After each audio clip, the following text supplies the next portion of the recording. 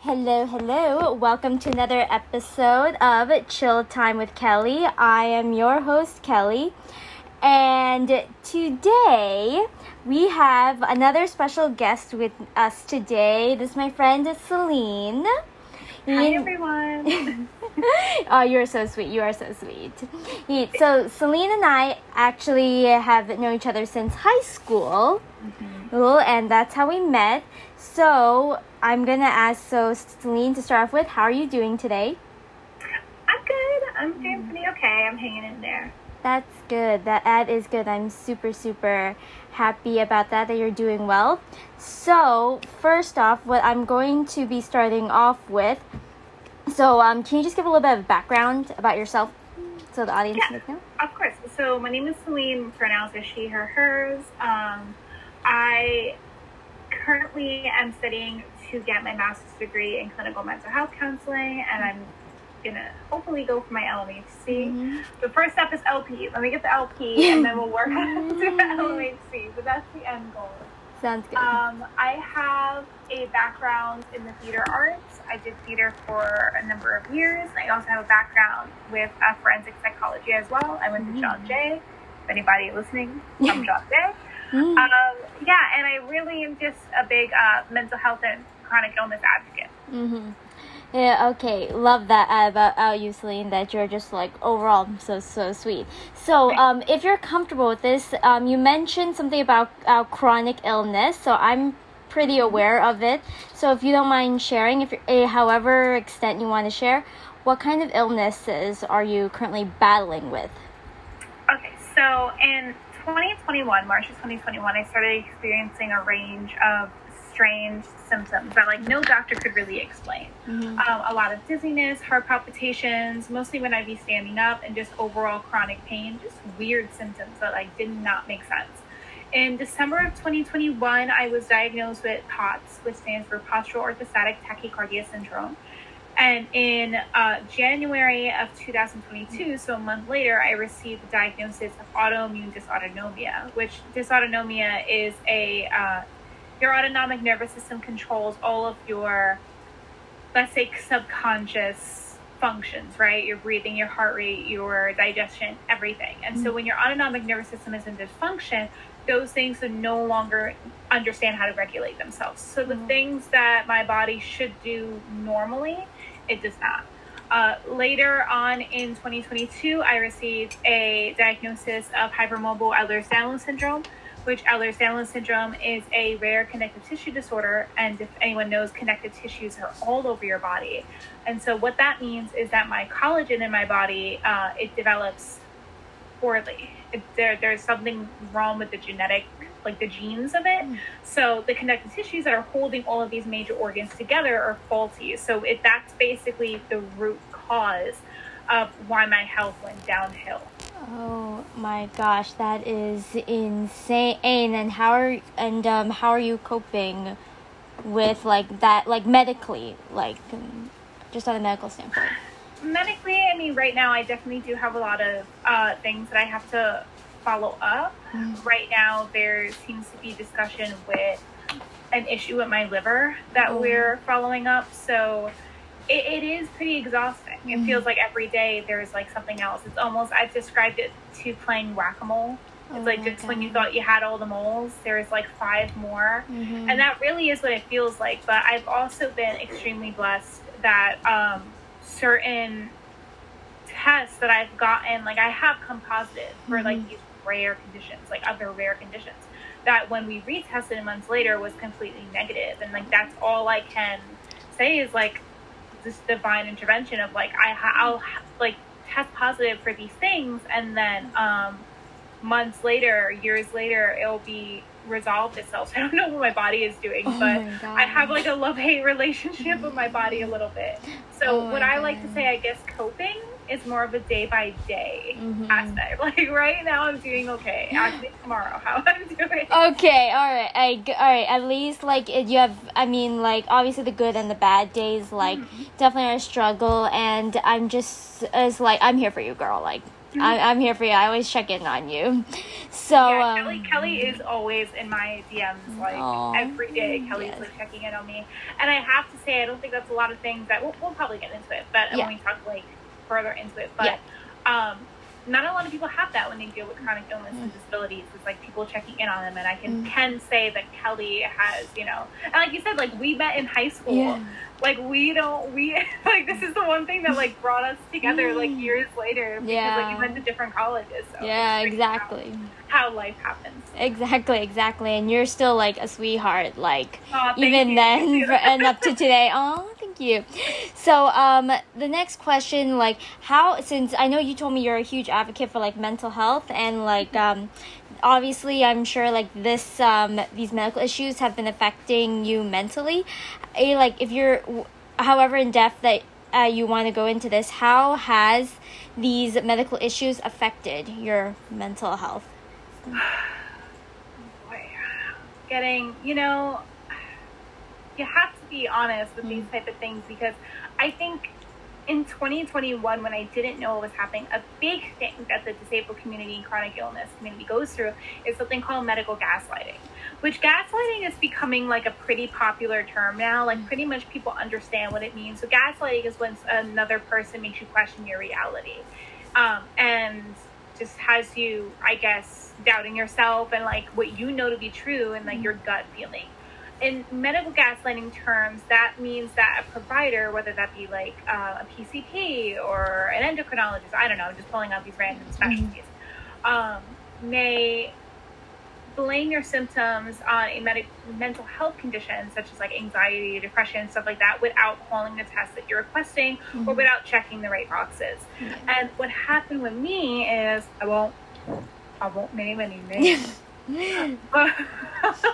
So I went to my PCP at the time, like immediately when the first episode happened. I went to him the next day, and I was a wreck because health issues it's like one of my biggest nightmares. Yeah, it's one of my biggest nightmares. And ever since I was a kid, I was like always freaked out of like hospital TV shows and just being near hospitals. Like I did not like it. And after I had my first POTS attack, I was just like, something's wrong. And like I was like, oh my god, something's wrong, and what is it? I went to him, and immediately he said that this was anxiety. And to be fair, I did present very anxious, but as the weeks went on and the months went on and it didn't go away, even with counseling and stuff like that, I presented to him of like, I don't this is and I remember this like it was yesterday, Kelly, it's ridiculous. Oh my God. But I was on the phone with him. We were doing telehealth because like I said, 2021 and telehealth is just that it's like, you know, prime. I said, I think I have POTS because I actually told my professor my symptoms because I missed class or something like that. And she was like, hey, like what's going on? And so I told her my symptoms, and she goes, hey, I have POTS. Like the professor had POTS. And she said, you sound like you're experiencing what I experience on a day-to-day. And so I called my PCP and I was like, hey, like, can we run the test? Like, can I get a referral to cardiology? Like, can we just see if this is what it is? This, Kelly, was in April of 2021. Okay. He told me flat out, you can go to a cardiologist, but it's not going to help your health anxiety. It's going to make your anxiety and your panic attacks much worse. So, like, you can keep chasing these rabbits if you want to, but, like, it's not going to make your anxiety any better. And so I kind of felt shamed for going to a cardiologist. And so I didn't until October of 2021. And when I got a new PCP and I told her the story, and she was like, you know what, why don't we send you to a cardiologist? Like, why don't we just do that? And had he just gave me a referral, I mean, he did give me a referral, don't get me wrong, he did. But he told me, like, 34 ways to Sunday how like following up with that referral would be terrible for me and how I would only be hurting myself. So it was like this gaslighting and like emotional manipulation. I don't think he realized that he was doing it, but unfortunately, especially women and women of color, which I'm a multi-ethnic woman, everyone experiences such higher medical gaslighting than, like, let's say cisgendered men would. And that's unfortunately just the reality of the medical system in America. But I during that time, everyone thought it was anxiety because that's what the doctor was saying. And I spent several nights just alone in my room crying and being like, I don't understand why my life is falling downhill. And there came a time where I actually considered going into inpatient. And that was a very, very dark time in my life. I had severe neurological, what I know now was neuropathy, like probably small fiber neuropathy. Okay. I was having this burning sensation across my head. It felt like my head was on fire, and it was excruciating. And I remember calling up an inpatient mental health facility in Queens, and I said, listen, I don't know why I thought this was gonna work, but I told him, the guy on the phone, I said, I'll come to your facility, I'll do treatment, but I'm a senior in college and I need my computer so that I can log on to classes. And he said, like, no, it's either you come inpatient and you have to, like, get, like, not go to your classes. But it was right before graduation. So if I would have done that, I was not graduating on time. Yeah. So that whole 2021 of just knowing that something was wrong and no one listening to me probably felt the smallest, like, probably the darkest time of my life. Oh my God. So it definitely. And then, I'll get off my soapbox soon, I promise. But then when you do get diagnosed, there's these mixed feelings of like, wow, we got it. And like, we can start treatment. But then it's like, we got it. And there is nothing there. And the realization of like, you have to create a new normal now with that, disease or disorder. And it was very hard. It was extremely hard. It still is hard. Like, not gonna lie, I had myself a good cry today. It's overwhelming. Yeah, I could imagine. Yeah, that's what I tell everybody. Like, I tell my clients that I see an internship, I was like, if you have to cry, like, cry. I was like, there's nothing wrong with crying. Like, yes. Schedule a cry, Seth. It's fine. Exactly. And then, like, I totally agree with you. Like, sometimes, like, it's hard to stay positive all the time. Like, it's not as easy as someone makes it sound. Like, you're gonna have your moments of when you feel like so small and it feels like it's you against the world, or like it's either like like you try to be happy and like get your help, but then other people are not listening to you. And it just makes the process way, way harder. And especially, like, with medical as well, like, and, like, mental health, which is why I'm also a huge advocate for, like, mental health. And obviously, that's why I created my show. Yes, that's why I created this podcast in the first place. Hey, but yeah, no, at least I'm super happy that it's so glorifying and happy to see you at least in a better spot and you actually getting the treatment that you need. Yes. I think that was the hard part, because the more, it's like a double-edged sword, right? Because you know something's wrong. So everyone tells you, oh, well, get a second opinion, right? But the more doctors that you go to and the more doctors that you say, hey, I've done the research, I want this test, I want that test, the more that they put on your chart, anxiety, panic attack, at one point, somebody even, I forget who it is, they're like, oh, do you think that these feelings of anxiety are correlated to your menstrual cycle? Which, like, yeah, they could be, absolutely, but I'm coming to you for cardiac reasons. Yeah. And it just always felt like it was blamed on mental health. And every time I would leave a doctor's appointment, I would just feel like I can't curse on this podcast. But you can imagine what I felt like. Like, I just felt like completely just over it. Like, But I'm very, very grateful for my team now. Like, my team is amazing. That's good. At least you're in a better spot and you have like better doctors now. At least that's good. So my next two questions, I'm gonna just tie it together because they're both of them are related. So how has like these battles, like with your medical and then everything, affected your day-to-day life, and then which includes school? Because I know you said that you're still in school.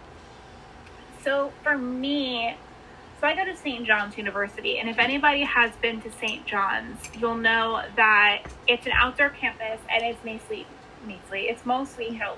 And I'm an ambulatory wheelchair user, but for a good time, I did not have a wheelchair. And with POTS, the biggest problem is that when you stand up, or any postural change, really, your heart rate increases like rapidly, and your blood pressure, it depends on what type of POTS you have, but like my blood pressure decides if it wants to go up some days or if it wants to drop some days. It kind of does, again, like the autonomic nervous system does not know how to function itself and control itself, so it just does whatever it wants to do. So for me, getting from point A to point B and getting across campus was like nearly impossible. Because how am I going up and down? That's how I knew something was wrong, because I'm on the 7th floor of my building. Kelly, I would take the stairs up every single day. Oh my God. Because I have a fear of elevators. So I would take the stairs up to my 7th floor apartment every single day, sometimes 3 times a day. I couldn't get to the 2nd floor without my heart rate being 152. Oh my God. And that's when one day I finally recorded it. And I showed it to my PCP, and I was like, this is not normal. And then she was like, yes, like, we have to go to a cardiologist now, because you're saying you make these trips up the stairs 3 to 4 times a day and you feel fine, and now I'm getting to the top of the stairs and my heart's like 160, 170. Well, yeah, because I can't breathe. So like I think a daily life for me definitely has changed, because as soon as I wake up, I sit up, maybe I look at my phone, look through TikTok, you know, things like that. But like, I have to take my morning vitals, and depending on my morning vitals, I'll know how much medicine I have to take that day. Because if my heart rate is too low, because with POTS your heart can also go too low, I can't take my propanolol, because my propanolol is going to lower my heart rate even more, which is going to be dangerous. So I have to go, you know, like how I feel that day, but it's like every day it's a constant reminder, because you have to get up and it's like, okay, take vitals. And it's just exhausting. And it's like, I have to take my medications, I eat, and I have to take medications with eating, because when you eat with POTS, your heart rate goes higher. So that's exhausting. Walking, especially since I've been flaring up recently, has been really hard. So I've been taking my wheelchair everywhere. I rely on the others around me to kind of help. And I've like lost that independence somewhat. So that's really hard. School, I can say, for me, and if anybody is going through it, what helped me is that when I first went to St. John's, I met my advisor. I didn't even know I had POTS, but I sat down with her and told her immediately, like, hey, something's wrong. I don't know what it is, but I think we're going down a very long journey here medically. I told everyone right off the bat. How I did it was that every first day of class, I would go to that professor at the end of the class and say, hey, I have a chronic health condition. So I'm going to need your help in terms of like, maybe I'll miss a deadline, or I might need some extensions or things like that. And they were all really, really like nurturing and wonderful. And St. John's amazing for that. That's good. I can say, if you need to register with the Office of Disabilities on your campus, do it. I felt kind of like shamed not to. Like, I felt like it was throwing in the towel, but honestly, having that on my record makes it so much easier in classes, because I'm allowed certain accommodations. And it's not to flex and be like, oh, well, I need to be in an air-conditioned room in July, or else I cannot focus. No, I need to be in an air-conditioned room, or else I'm going to pass out. Like, that's just how it is. Like, I'm not going to, you know, and online classes, too, especially help. So. Yeah, I feel like that's also like I'm glad you spoke at least on the online classes, and I'm so happy though St. John's like nurtured you. Definitely, I feel like online classes has its pros and cons. Obviously, like for you guys, it's definitely a huge pro. If like you guys have disabilities, you could easily just sit in one place and be like on the computer and just taking your classes. But at the same time, like depending on like what you have to do, online classes may be a little bit more difficult. Especially if you work full time, it is insane. Yes, that's where I'm blessed, because I also work for St. John's as a graduate assistant. Oh. And when I was diagnosed, they moved me completely online. That's good. So I was able to continue my job virtually, because they didn't want to risk my health for me coming in and being exposed to like COVID or just like other viruses or things like that. So that was really good. But I get what you're saying, because I'm a mental health student. Yeah. So a lot of my peers are working at facilities that are like in person. Yeah. And I'm really lucky where my facilities are remote. And had I not gotten a remote facility to work with for internship, I don't know what I would have done this semester medically. Exactly. I have no idea what I would have done. Exactly. So I'm just happy that there is at least flexibility now for like online and in person. But like it's at the same, like you said, like at the same time, it also like depends as well. Some facilities don't offer online like work. I know my facility, like depending on where you are, definitely doesn't, since I work with viruses, and you can't really work with viruses in the house. Bring that home, yeah. Because we would be in probably humongous trouble if we did that. No, please don't do that. Yes, exactly. So like and if you do, don't invite me to your house. Yeah, of course. Like like off topic, but like, do you remember that one day here at least on like the East Coast, like the whole sky was orange? Oh my God, Kelly, I didn't go outside for like 4 days. I was terrified. I was like, oh my God. Yes, exactly. And like, but you were out in the... At work, I had to be, because we still had patients ourselves to work with, and then literally we got an email from like the president, and it was just like, if you have to work remote, go right ahead. You're excused to be able to work remotely because the air quality is so bad and it's full on orange. But then we were just like, we can't go anywhere. Right. That happened to my partner too. He got all the way to Manhattan, and his job told him, oh, you can go home. And he came home, and I was like, I'm sealing the windows. I'm putting, like, towels everywhere because I'm terrified. Exactly. Did you see people, I think it was in, like, Chicago or something, like, where the heck it was? But it was a state that it was on TikTok. The girl had the thing. It's like it looks like that thing that you take your temperature with for your forehead. Yeah. But it, like, scans the room for how much, oh, my God, like, in her room with the windows closed was, like, hazardous. Oh, my God. And I was like, I saw that TikTok and I was like, oh my God, no.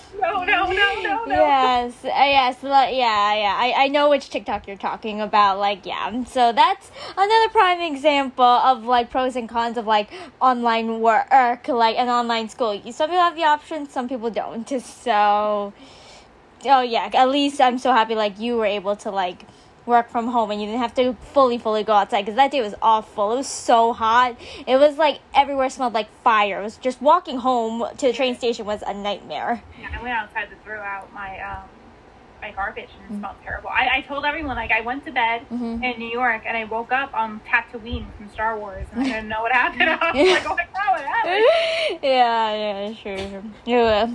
So so back on topic. So this one you touched upon a little bit. So what has your support system looked like in between, like, friends, family, your partner? Like, how have they supported you through all this? Okay, when I was first experiencing my symptoms, going back to spring of 2021, I was in a very awkward place in my life because I was graduating undergrad, and in undergraduate, I had an executive position in my campus, and with that came lots of friends, flocks of friends. Everybody wanted to be your friend. And I soon realized, there's a saying, it's like, if you want to know who your real friends are, like, get sick, and you'll see, like, who comes to you. When I got sick, I would say I had, like, let's say I had a friend group of, I'm not exaggerating, probably 10 or 15 people that I knew, that, like, I told everything to. Okay. I only talked to 2 people from my undergraduate campus as of now, and that's not counting my partner.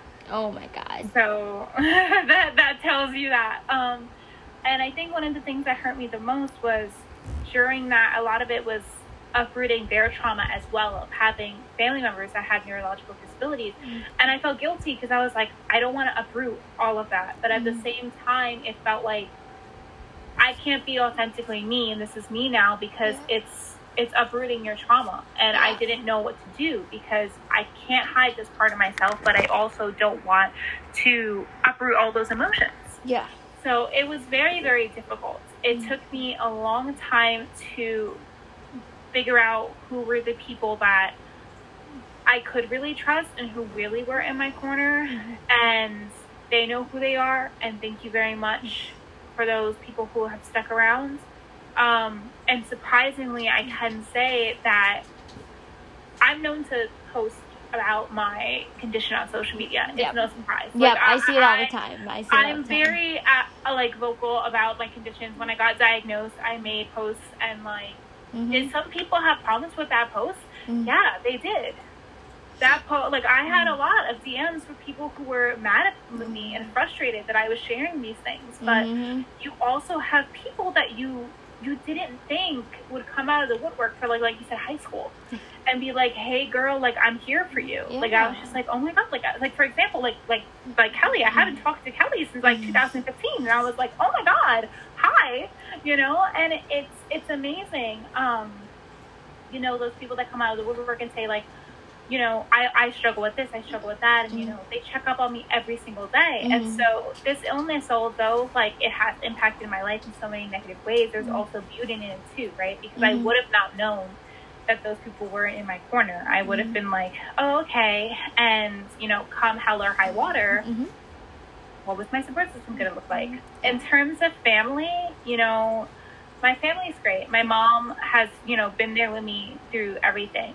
I think a lot of my family members still struggle with understanding exactly what my diagnosis is and like what that entails and what that looks like for everyday life. And Eric's family too has been wonderful, but I feel like the same applies because my diagnosis is not well known. Like it's becoming like sort of well known now because a lot of people are getting diagnosed with this post-COVID, but it's not really that understood socially. So there's a lot of confusion as of why Sunday I'll be walking around and Monday I'll be in a wheelchair. You know, like in the beginning, people didn't understand, and it was a lot of like, what's going on? And I felt like I was just on a record that just kept replaying and replaying. Well, I have autoimmune dysautonomia. I have POTS. I have EDS. Like I just felt like I was explaining it all the time. My sibling partner has been amazing. He's been amazing. His family has been amazing. My family has been amazing. My friends, but it still is so isolating. Like you can still feel like you're so alone, and that's where I'm going to say that if anybody is ever going through these type of things, I highly recommend that you get into a support group. Yeah. Because I have a support group for EDS and POTS, and they are really good people, and they are really always there, and just shout out to them. Well, I'm super happy that like I'm in your like circle of like close friends who like will constantly check up on you. Despite I don't message you every day, I just do message you saying like, yo, I'm thinking about you, and I definitely hope and want you to get better, because medical issues chronically, I can see it through your posts that it is not easy to cope with, and that's obviously my words of wisdom for you and also the audience out there as well. So Kelly has seen her like share of like my ugly crying selfies. Oh yes, like, oh yes. Friends listen to me, like, this sucks. Yeah, I saw one the other day. So and I was just that's when I was like. And I shared, like, people say, like, why do you post these things? And it's like, because life is not always going to be about, oh, look, I'm at the Barbie Cafe. Yeah. Oh, look, now I'm at a staycation in the Bahamas. Yeah. But no, it's it's going to be ugly sometimes, so. Yeah, exactly.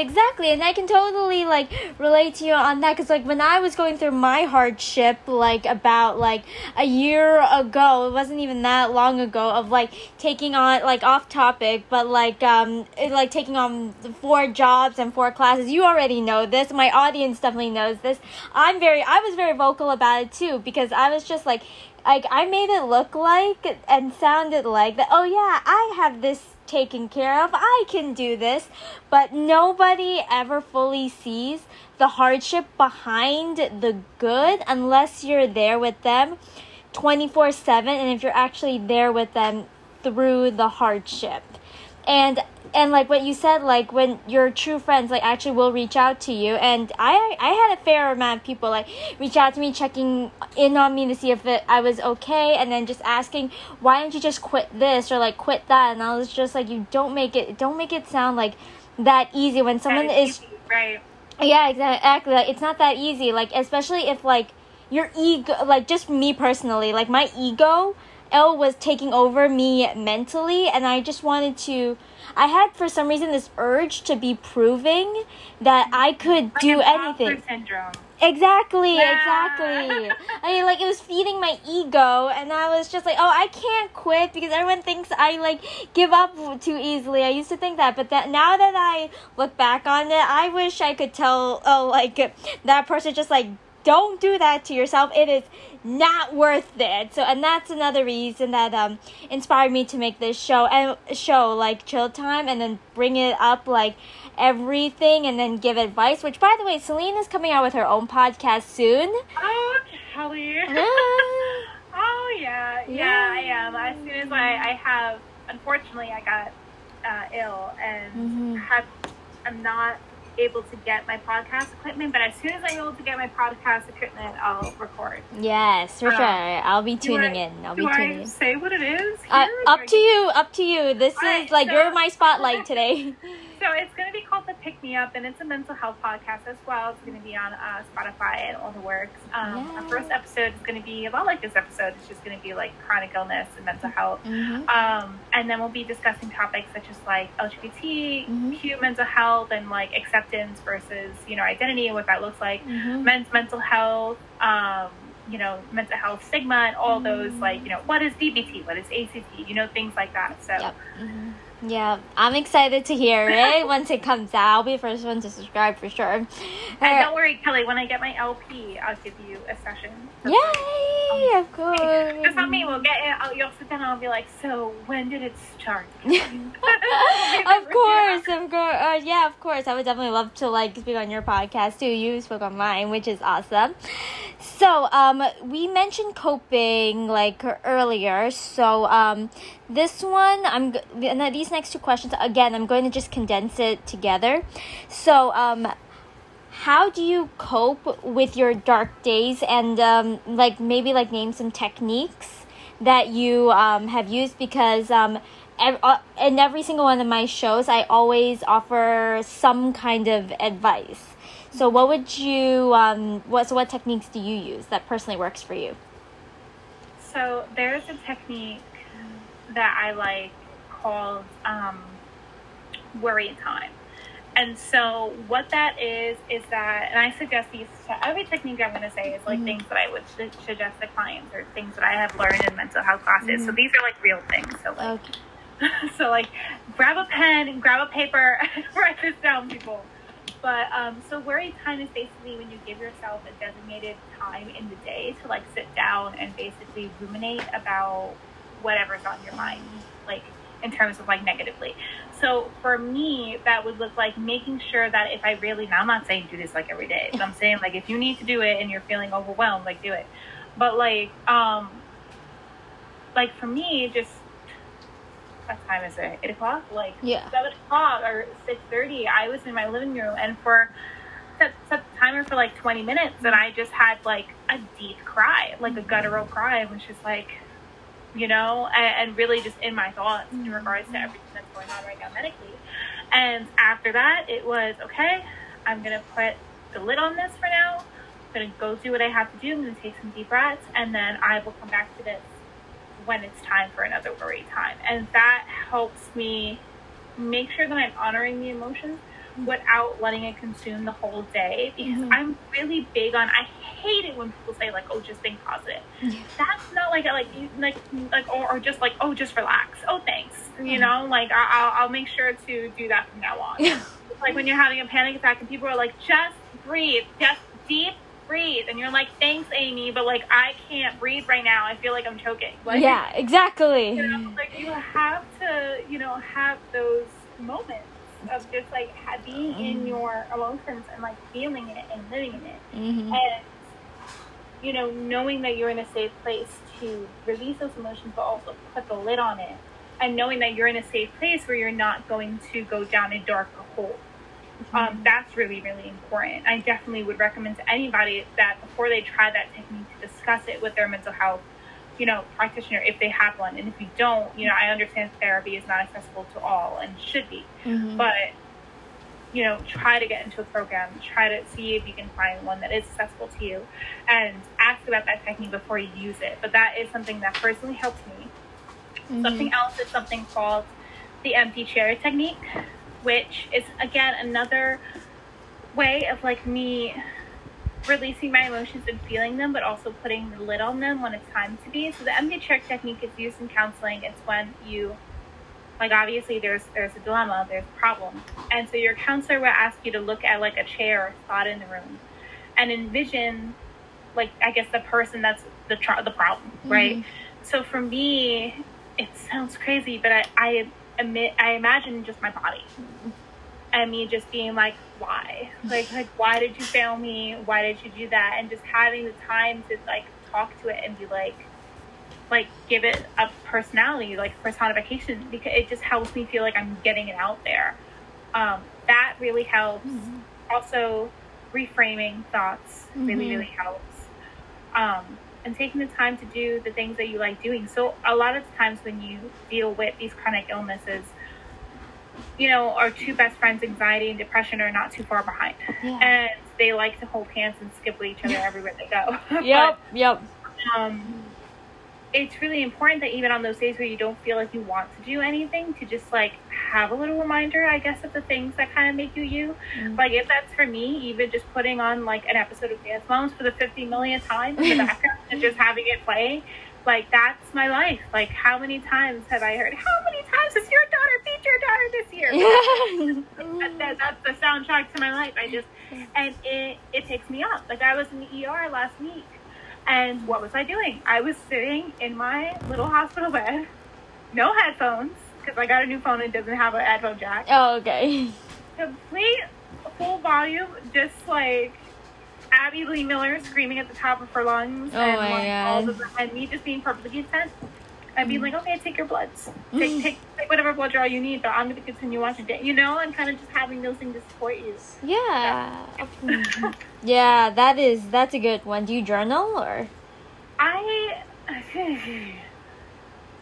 write poetry from time to time. Okay.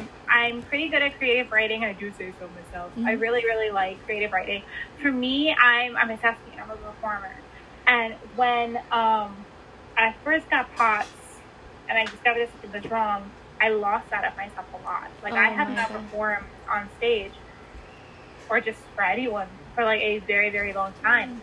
And one day, when everyone left in my house, I was like, you know what? I don't care what my vitals are going to be. I'm going to stand up, and I'm just going to sing like my favorite song. And it's She Used to Be Mine from Waitress. Yeah, I remember you love Waitress. You love Waitress. And that song, if anyone, go take a listen to that song after this, but if anyone knows the lyrics, I had so much of a more deeper connection with this song being diagnosed, because it was imagining my body before diagnosing and being like, she used to be mine. Like that was that was me, and like I can't get that back. And it was the raw emotion, Kelly, of me just like belting the out of that song. My neighbors probably hated me, but afterwards, I didn't care what my vitals were. I didn't care how high my heart rate was. But I just needed to get that out. And once I did, I sat, I stopped. But it just felt so cathartic and so much better.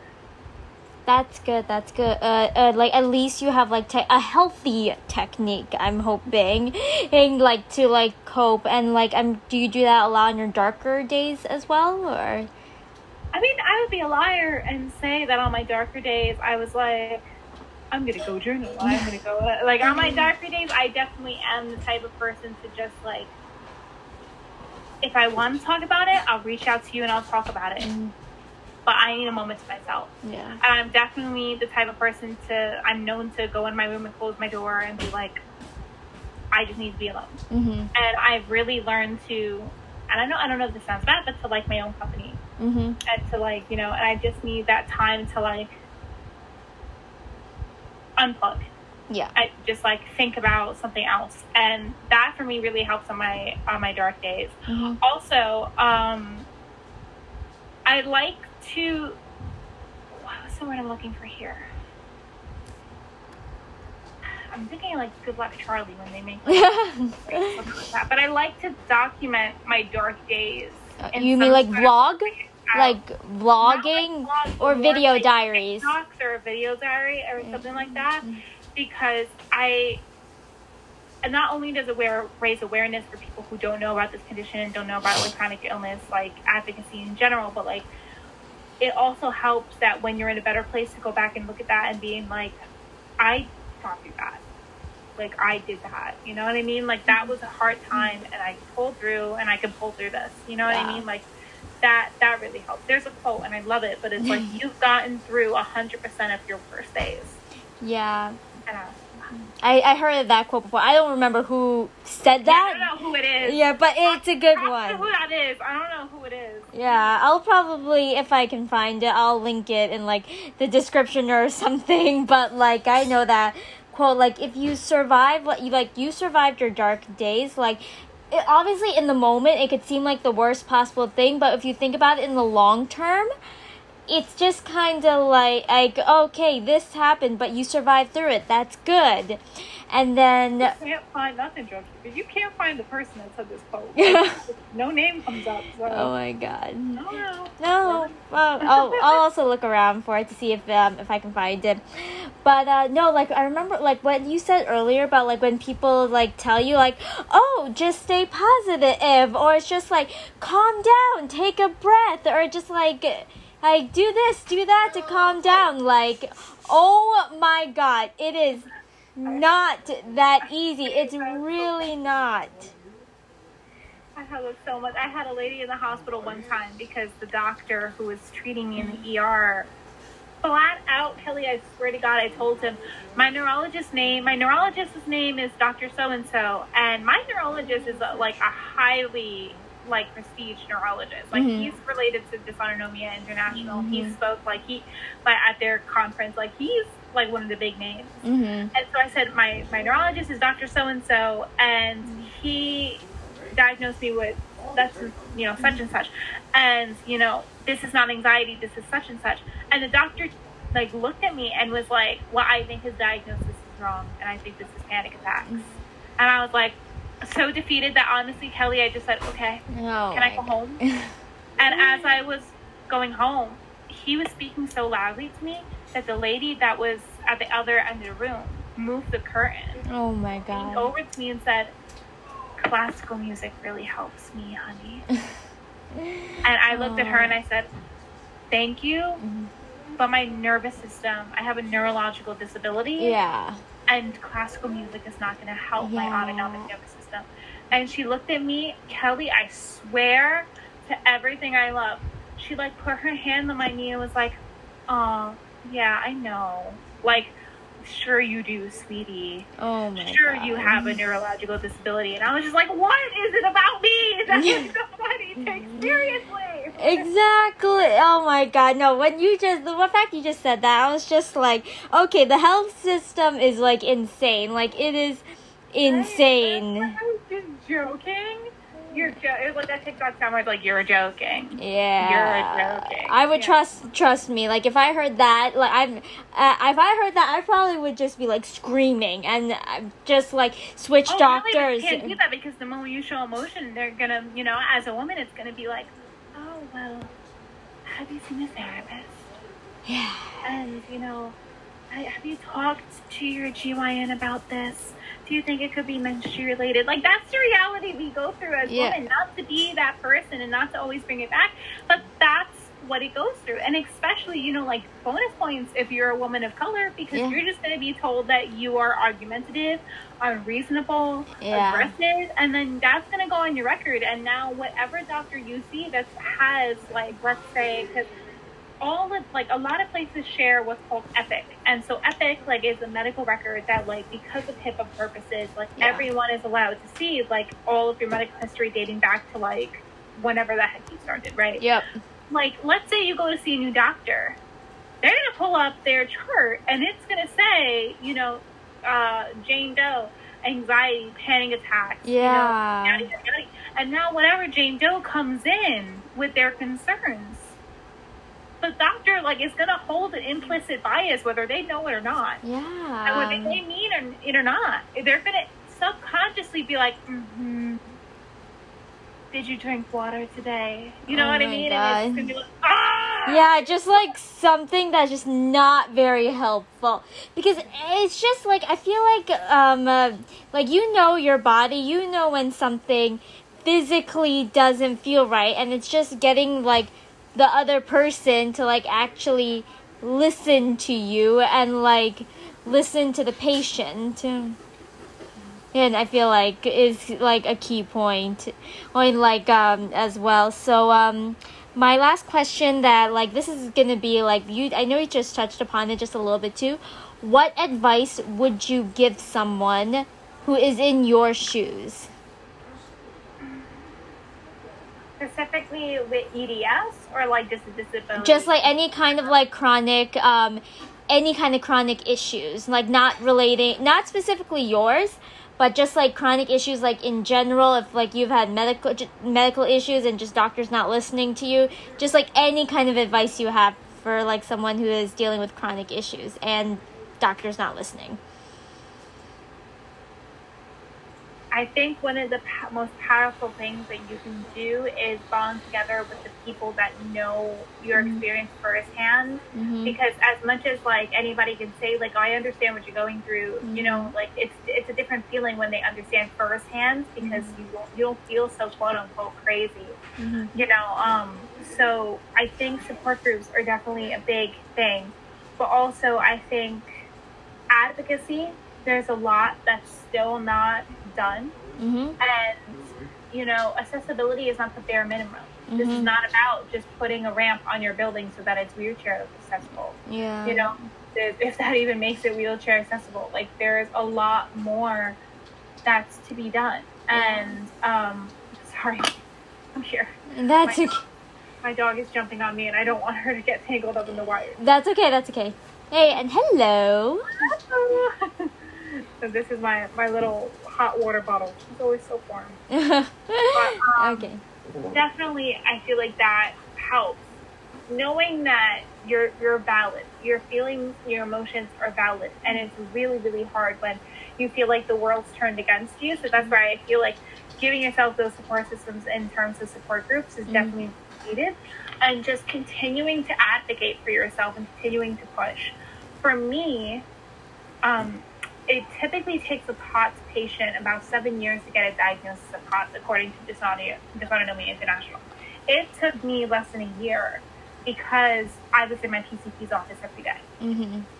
And that also hurt me because, like, now in my record, anxiety is the top diagnosis because I'm in the office every day and I'm like, oh, I found these things and I found these things, and I was so invested in it. But at the end of the day, I feel like that's what helped me get where I am, because I knew something was wrong. And if you know something is wrong with your body, advocate for yourself and keep on going. Just know the productive way to do so, that you don't feel quote unquote crazy when you experience medical gaslighting, because unfortunately it is reality for many of us. So yeah, and girl, like I said, if you guys cry. Like, go cry. I think a quote that I kind of came up with myself, I don't know if it was created before me, so I'm not going to take that credit, but I put it on my phone. It little you would want you to keep on going. And when I'm at my darkest days, I'm like, I just don't want to put up with this anymore. Like, I don't want to do this. What would you say to younger you if younger you was standing in front of you? I don't think I would be able to look at that girl and tell her, like, it's over. Like, your body's never getting better. You wouldn't tell a child that. You would not. So I think having those techniques and the matching that really does help you to keep on going. Yeah, I really like that. No, because, like, I mean, like, I don't know. I think there's been, like, other quotes, like, based, like, kind of around that. Maybe not, like, word for word. Right. Inner child. Yeah, like your inner child. Like, what would you say to, like, your inner child? You know, if, like, you were on your darkest days, which I think that's, like, a fantastic, like, quick little topic to, like, touch upon, like, your inner, like, trying not to give up on your inner child, because your inner child would not think that you would be at this point up to today. Like, your younger self would not expect to, like, have to handle, like, medical issues, like, in your adult years. So, and then she never gave up, and then you definitely should not give up on, like, your younger self either. So, and then, like, dog is playing with her toy in the background. That's okay. I can't hear it. So you're fine. So, but yeah, like, I remember this one time, like, what was it? I remember, like, reading something about, like, inner child somewhere, and it's just, like, you would not give up on your younger self. So don't give up now. So like even as like in your adult years now, you definitely have more independence and everything. I know you told me that you felt like you lost your independence a little bit, but you are still striving, and that's what fully matters. It matters here, and you never gave up on yourself, and that's what also matters. And I think that's also like a good thing to like mention as well to my listeners out there. Just don't give up on yourself. Like I would not think of like a year ago that I would be in a position to be able to talk on a podcast and have like my podcast has been played about 200 times across all my episodes. So yes, I'm excited. Hello, everybody. Oh my God, Celine, I love that.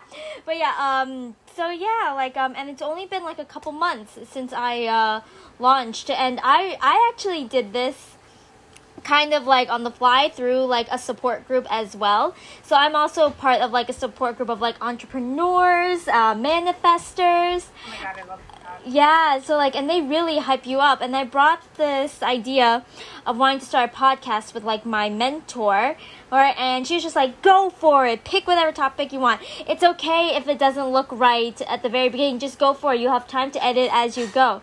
And yeah, I edited my cover art, and that's a tip I have for you too, Celine. Like, have really nice cover art to like make it like pop. Girl, I already designed one. Yeah. This podcast in the works like before 2023. It's just I never had time between like all the tests and all the procedures and all the doctor's appointments and then school and then internship. It's like I never had time to sit down and record. But unfortunately, because of where my health is right now, I'm currently home for the next month. So maybe I'll have time to record. Yeah. I mean, hey, by all means, girl, just like go for it. Right, like your first episode like may not be your best work, and that's perfectly fine. Cause like for me, my very first episode is the most popular episode that has had the most plays, but it's at the same time my cringiest episode because I was like, I don't know what I'm doing, but I'm just going. Cringy. I made a YouTube channel when I was 15 years old. Yeah. 14 years old. That's cringy. That's cringy. Do you remember when Zayn left One Direction? Yes. Bro, do you remember when I made a sit-down video addressing the world with my thoughts? Yeah, I remember. Like, please. I remember that talk episode. Me about cringy.